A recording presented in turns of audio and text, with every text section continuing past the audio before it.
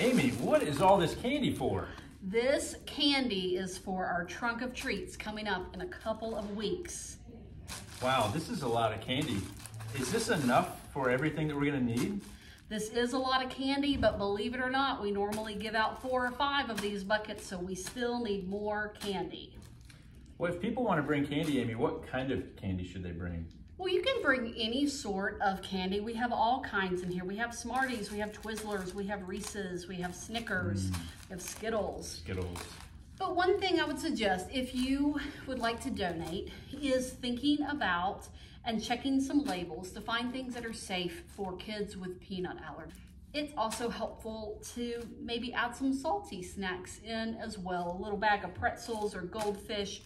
Kids get a lot of sugar, so the parents will love you if you bring something a little salty in. We also love those delicious healthy snacks too. We do. And one thing we do ask is everything that you donate is store-bought and individually wrapped.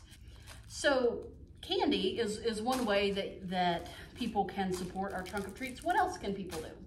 I'm glad you asked, Amy. One of the best things that you can do, we have a list of people that are already doing this, is to have your own trunk that you can give treats out of the back of your trunk to people, and you can decorate it with many different styles. Some people have games attached to their trunks and do different things. So you can get in contact with Amy or myself or let us know, and we will set that up for you and get you started.